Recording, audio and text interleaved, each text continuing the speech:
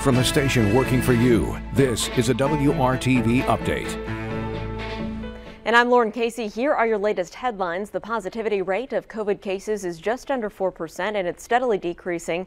That's why Indianapolis Mayor Joe Hogg said is easing restrictions. Starting Monday, the following changes will go into effect. Bars can be at least 50% capacity. You'll also be able to sit at the bar as long as social distancing is followed. Indoor restaurant capacity will increase from 50 to 75%. Curfew for bars, restaurants, and music venues will move from midnight to 2 a.m.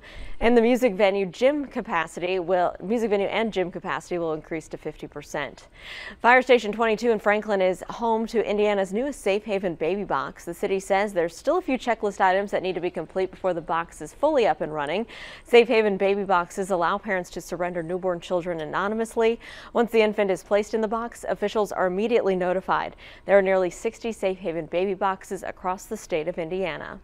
The girls' high school basketball state finals tip off tonight at Bankers Life Fieldhouse. There's one game this evening, a AA matchup between Tipton Blue Devils and a strong Linton Stockton team.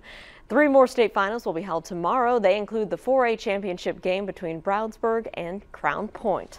Let's get a look right now at our Friday forecast with Todd Clausen. Hey, Todd. Yeah, Lauren, will kind of toggle back and forth between sun and clouds here throughout the day today with high temperatures. 40s to the north. Most areas, though, right around 50 degrees with a bit of a breeze. This evening, if you have plans, there will be some scattered rain showers that come in during the dinner hour. They should be very light and very spotty. And then more showers continue into early Saturday morning. But most of them should be out of here by daybreak on Saturday, setting us up for a mild day tomorrow with a high of 57. Some more showers Sunday morning on a spotty basis, but highs near 60.